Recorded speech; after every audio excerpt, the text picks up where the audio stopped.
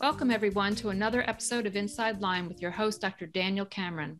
In tonight's episode, Dr. Cameron will be talking about the case of a 26-year-old man who was misdiagnosed with mono-arthritis after his clinical evaluation overlooked the possibility of Lyme disease as being a potential cause. The case was described by Marcelis and colleagues in a paper entitled Lyme Disease, a probably underdiagnosed cause of mono-arthritis. Good evening, Dr. Cameron. Thank you for joining us and talking about this case. And thank you, Darlene, for leading the discussion. So can you tell us a little bit about this man's symptoms? Okay, this is a 26-year-old man who had acute knee pain. And as most people know, from a history perspective, in Lyme, Connecticut, there was a housewife and mother, Polly Murray, who first noted that her kids, some other kids in the neighborhood, had swollen knees and painful knees. And so you would think from those early observations that it would be relatively easy to recognize this type of arthritis in a child or a young adult. So this case, there was knee pain that was occurring for a year when he began walking for an extended period of time. What they did was they looked back over time and said, oh, well, at one point he had an MRI in the past that showed a large joint effusion. The way Lyme works is it's classically some fluid that builds up in the joint. We're used to having a bone, cartilage and then bone, but in between the cartilage is a layer called synovial layer that accumulates fluid in Lyme. It's enough fluid that sometimes you see a bulging knee. Sometimes they have to put a needle in to drain it.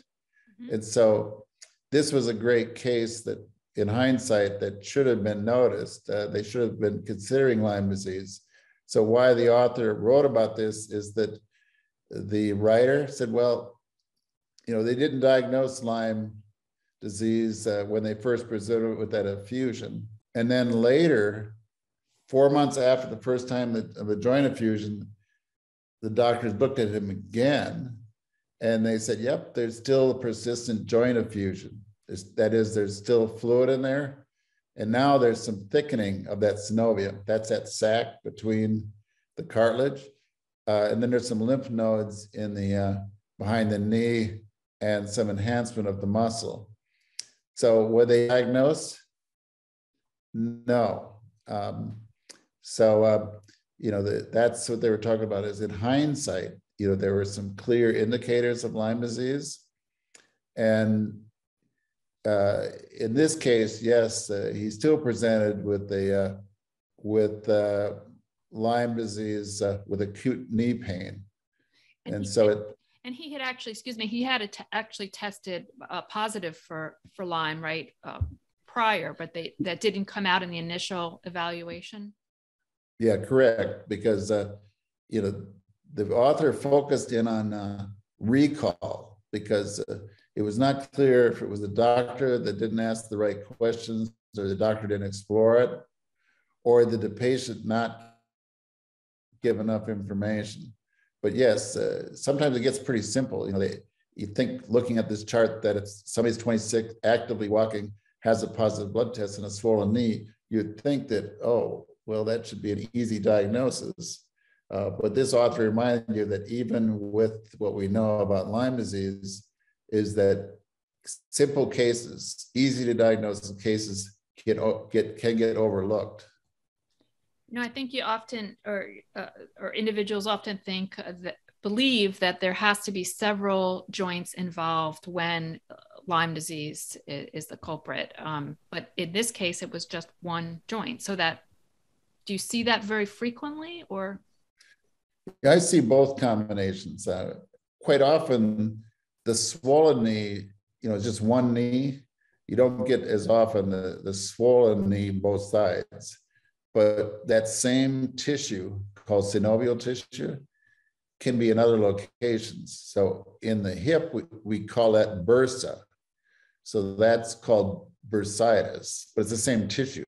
So sometimes you'll get people where that's swollen, that's painful. That same tissue is in the area where the back connects to the hip. That's called sacroiliac joint. Sacrum because of the sacrum back. And in that case, they call it sacroiliitis, which is still synovitis.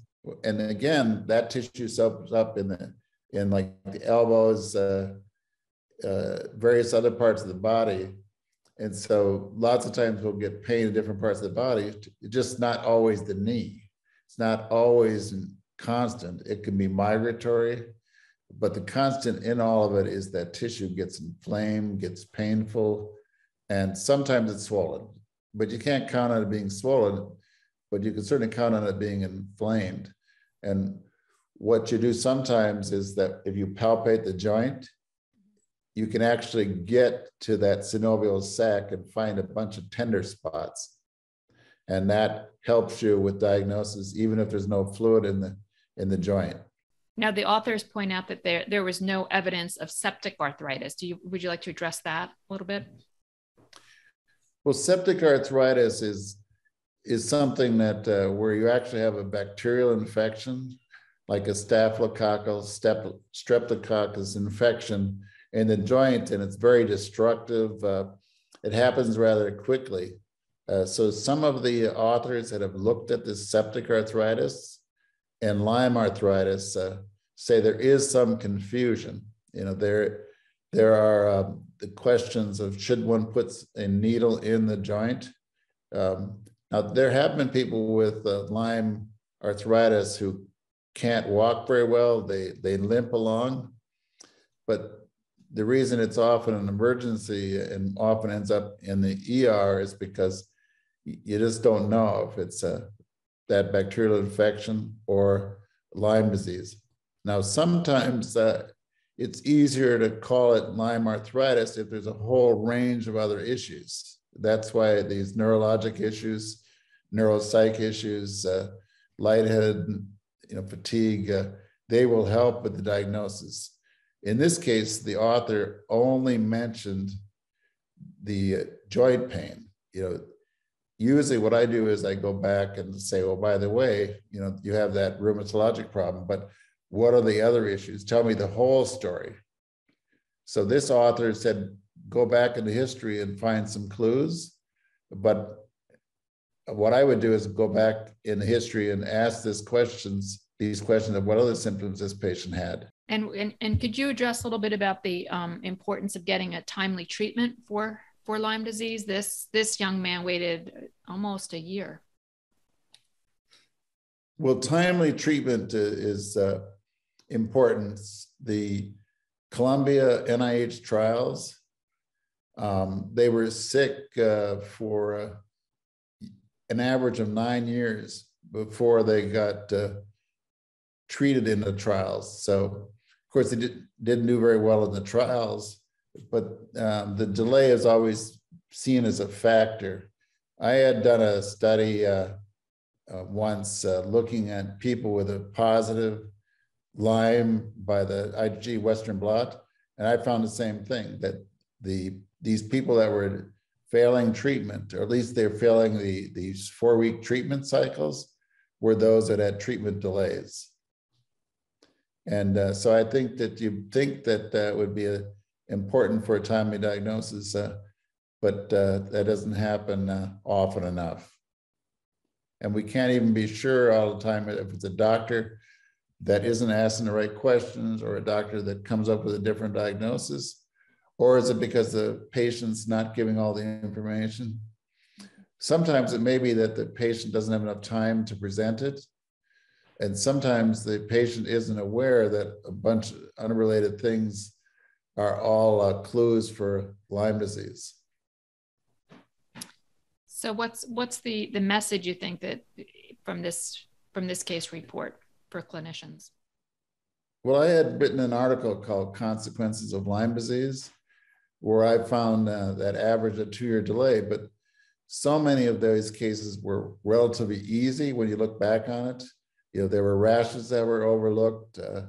There were people that had a spinal tap where the spinal tap didn't show up, and the doctor said, "Well, I won't treat." And of course, they eventually got sick enough. Then there are people who had a swollen knee where they said it must be damage from some kind of sport activity, to let that go. And so the reminder in this one is that you might be thinking of a complicated illness, but over half of the people in that trial were pretty simple and straightforward. And I find that if one, as a doctor, asks more questions, and as a patient, just look at the whole story, communicate the whole story, it will help cut down the time it takes to get treatment, and it should improve the success rate. It also should be easier to treat someone if they have timely treatment. Well, thank you for talking to us about this case report, and the viewers can go and learn more about some of the other cases involving Lyme arthritis on your blog. You've written actually quite extensively about it.